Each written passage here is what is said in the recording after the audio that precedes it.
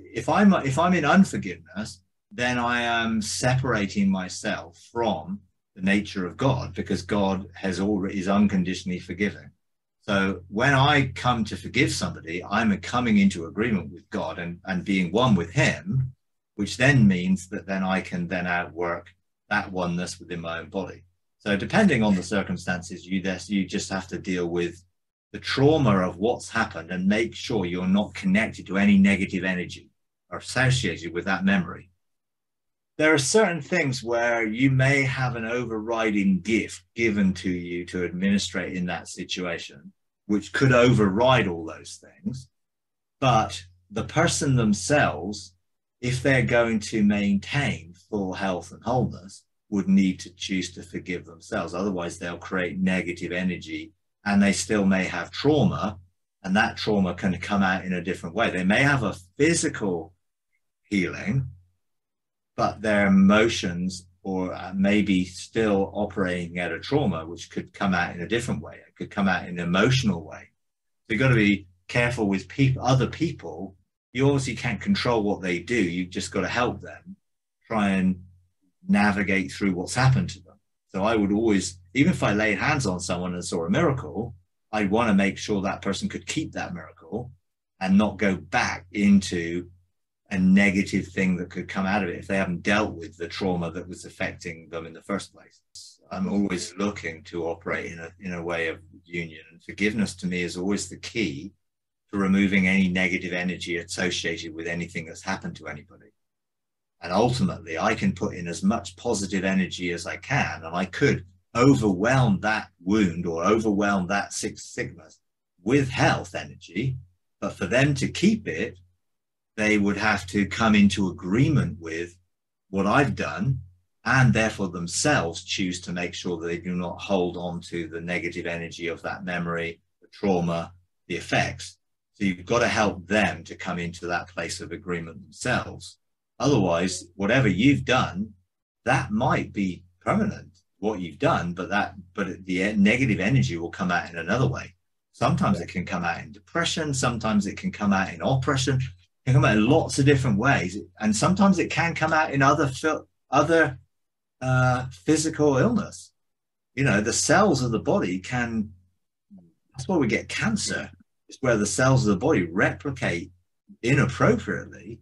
And that can be as a result of trauma, undealt with. So it's always trying to help someone come back to that place of peace and rest by helping them choosing to deal with the trauma in an appropriate way, which generally, if it's to do with somebody else or even themselves, forgiving themselves or forgiving somebody else.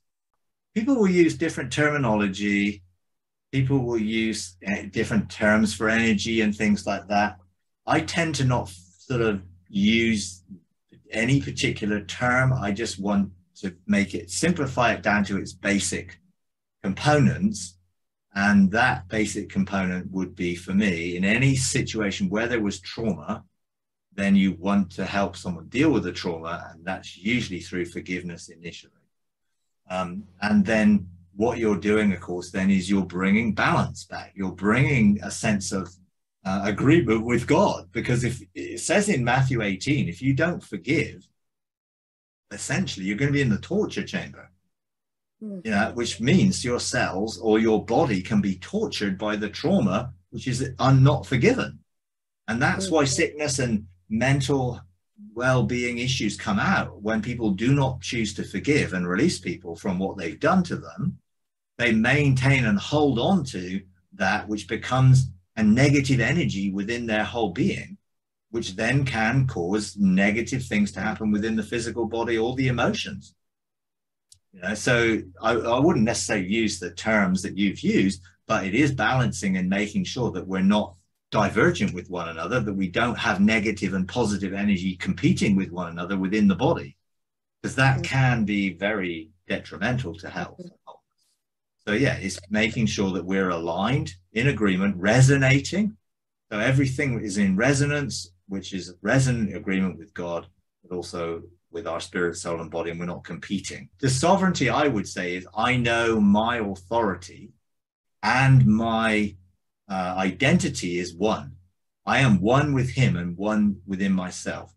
So I am spirit, soul, body connected to Father, Son, Spirit in a union that brings about a oneness, which is the fullness of the number of man. You know, where it talks about the number of man being 6. Well, that's 3 of God and 3 of me. It's not a negative number, it's a positive number, because that is the fullness of me and the fullness of God together making 6.